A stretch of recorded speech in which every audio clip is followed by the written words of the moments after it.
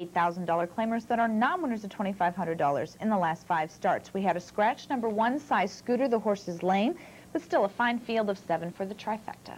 Now they curving in the box to Rich and Token is on the inside, but William S. drives at him, and William S. on the outside to take command. Peter Doubt moves right with William S. 3/4 1:28 and 2. Into the final turn they race, and William S. has the lead 2 lengths. It's Peter Doubt in second by 3 lengths. Paramore Bach in third. Now they're in the final 1/8 of a mile. It's William S. under urging. Here they come, turning for home. William S. cuts the corner. Peter Doubt, he ducks to the open stretch. Danny Knox going to the lip. It's William S. and Peter Doubt. It's William S. and Peter Doubt. It's Peter Doubt at the wire.